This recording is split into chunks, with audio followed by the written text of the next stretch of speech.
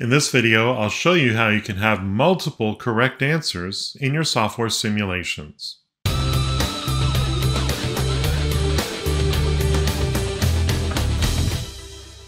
Okay, so here's the situation. I had one of the viewers of my YouTube channel reach out to me, and she had a problem. She wanted to have two different click boxes on the same slide in the software simulation that she created.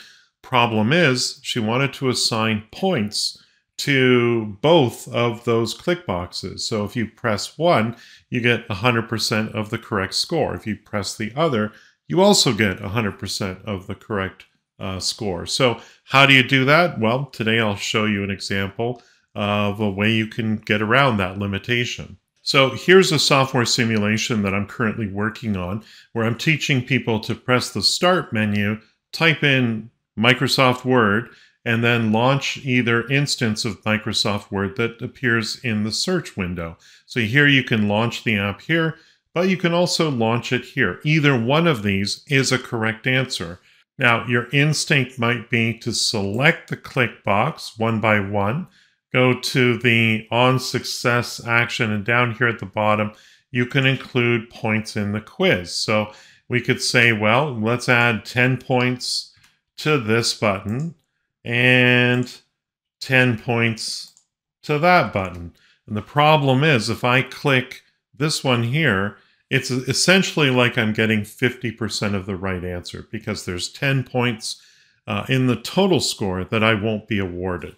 So how do we do that? Well, in this case here, the solution is relatively simple. What we want to do is provide a feedback caption when they click correctly in these two instances. So first thing I'm going to do is I'm going to uncheck include these in quiz. And in this example, clicking outside of that will be obviously an incorrect answer, but if they click inside will be a correct answer. So either of these two items. So what I want to do, I'm just going to shrink my zoom down so we can see the full screen. And I'm going to create a shape, almost like an overlay, that will go over top of the entire slide. You can go into the scrap area a little bit here.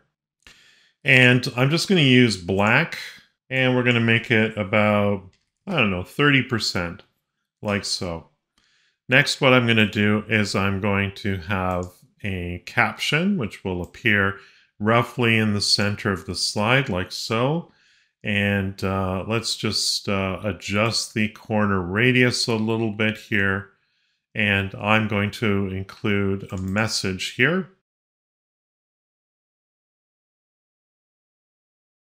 And that works. Now, in addition to this, I'm also going to add another rounded rectangle here, roughly. We're going to change the color of that to white.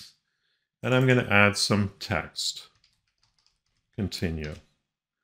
So we'll scroll down here and change the color of the text to a dark gray. And I think that works well. So let's just adjust this a little bit here. And what I'll do is we'll make all of these overlay objects centered on the slide here. So I can actually just select them all from here, holding down my Shift key, right click, and align center is what we want to do in this case here. Now I can select all of these and we can turn them into a group. Let's press Ctrl G to group them together. And one last thing I should do, of course I forgot to do this, is we'll select the Continue button, we'll use it as a button, and then of course in the actions we can include this in the quiz, and I can assign 10 points to this. So let's make sure our group is labeled something easy to remember. So we'll say correct feedback. So that's perfect. And the default for this is to not make it visible in output. So it won't be on until we actually click one of our click boxes here. Now, in this case here, we also want to have a similar overlay for when the learners get it incorrect as well. So let's move this up to the top of my layers in my timeline. And oh, by the way, we should make sure that these objects extend for the rest of the slide as well. So let's just press Control E, which is the keyboard shortcut for that.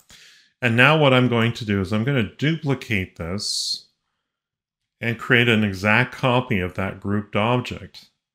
And we'll also, with that object selected, we'll change it to incorrect feedback, first of all, so we don't forget to do that. And we'll make sure that it lines up with, of course, the other object here. Align center. There we go. So they are both in the same position. Let's hide the correct feedback for a moment and just work with, of course, this one here. Now, the incorrect continue button, I don't want to award any points for that. So we'll uncheck that and we can leave it the same otherwise. The item below it, which is the caption, we now just want to change the message there. So that's incorrect. And the rest of it's fine. You can click on either the app itself or click on the open command. So we're giving two different messages, very similar in a lot of respects, but that should work fine here. So I'm going to hide these from my slide here. And what I'm going to do is we're going to select our click boxes and essentially have them perform the same function. So on success, we simply want to show our correct feedback. Because we're going to wait for the learner to press the continue button, we're going to uncheck the continue playing the project. And of course, that should work perfectly fine.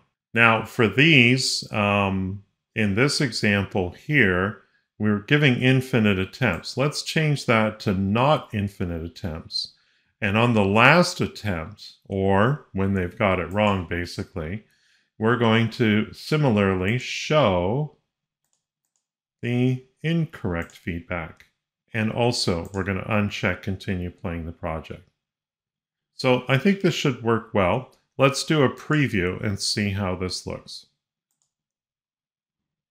All right, so we're going to need to start the start button here. And of course, now we have the choice between clicking here or clicking here. I'll click here, and then we get our message, that's correct. You can click on either the app itself or click on the open command to launch Word. Let's reset this and just run this again. And I'll click the start button here.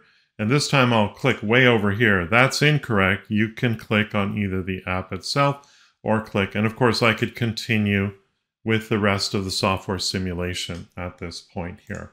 But if you go into Project Advanced Interaction, we can see that this particular project, we've got our 10 points for the clicking on the right application, but we also have points for the click box on the earlier slide and click box on the later slide there as well.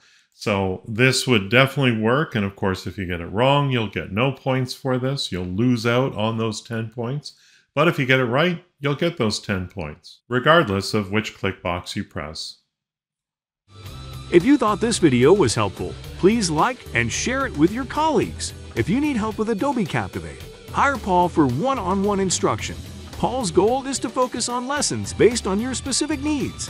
Visit his website at captivateteacher.com.